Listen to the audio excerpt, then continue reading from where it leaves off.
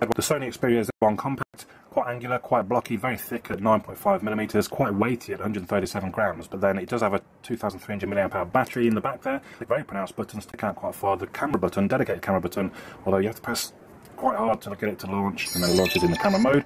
It is waterproof. You get warnings if you've been charging your device if the flap's open, but if you're not charging the device, no warning at all. The hardware is the regular sort of standard Snapdragon 800 chipset, Crate 400 CPU and Adreno 330 GPU with 2 GB of RAM. NFC is included. The screen is 1280 by 720p, 4.3 inch screen, means 342 pixels per inch. The speaker's reasonably loud, but a little bit tinny.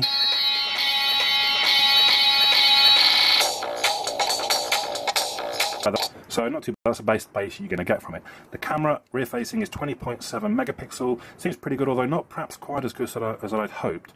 So one picture I took here, there was quite a bit of light bleed from the left hand side. You can't tell so well on this, but it's slightly washed out when I compare it to the Note 3 picture, which has much stronger colours to it. A little bit disappointing. The front facing camera is 2 megapixel, gives very good results, like this one. Good detail, good colour. All round pretty impressive. The software is Android 4.3 with the 4.4.2 upgrade plan. The Sony's theme isn't that far from stock. It's fairly unintrusive and not too different to standard Android. There are changeable themes which you can download. You can change the toggles on the top bar, which I quite like. I am stuck though, unfortunately, with an ugly NFC icon if I have an NFC on. The notifications on icons in the app drawer, so if I show you Update Center, that app has one notification for me, so it's got a 1 on it. If I have any in Facebook, they seem to appear on the Facebook icon, which is quite nice. The standard keyboard lacks shortcuts to numbers though, and other things that I would expect as a standard really. If I hold down on one of these and other apps, oh, that's got some shortcuts, but not to numbers.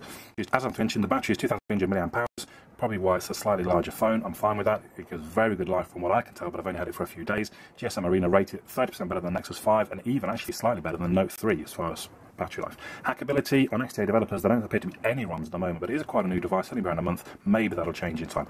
All round, really nice device. It's very stylish, well designed, very sturdy, good enough operating system, as in the overlay is fine and quick and slick. Probably the biggest drawback is the speaker.